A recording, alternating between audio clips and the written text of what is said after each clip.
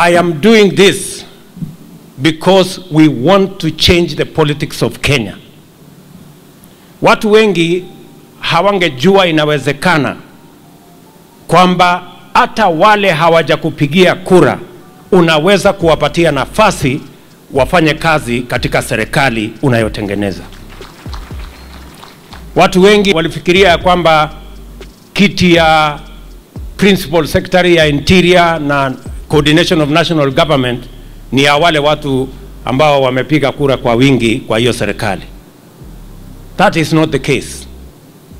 I deliberately appointed this young man because I wanted to break the jinx that always these positions belong to certain places.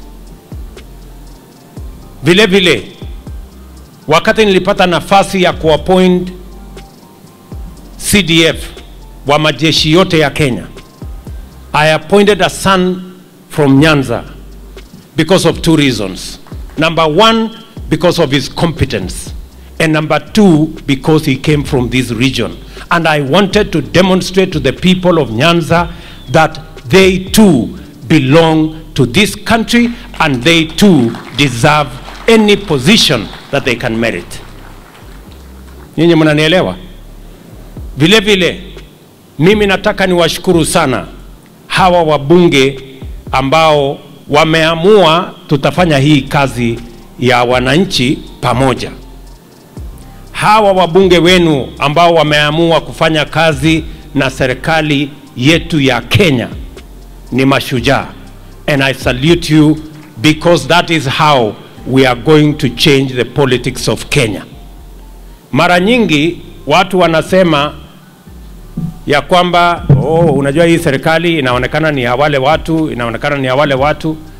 Sasa na wengine wanatulaumu saa zingine ati hatujawaunganisha na kuwajumuisha katika serikali.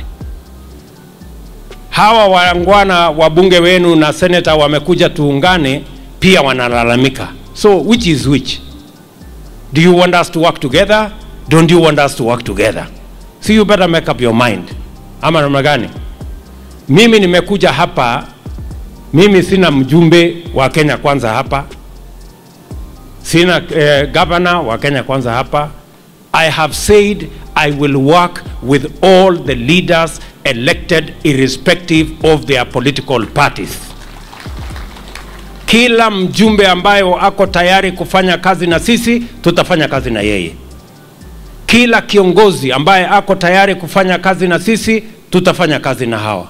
Kwa sababu Kenya lazima tuondoe siasa ya bure ya kuwagawanya wa Kenya. Ati wewe ni wa mrengo hii, usifanye kazi na huyu. Wewe ni wa mrengo ile, usifanye kazi na huyu.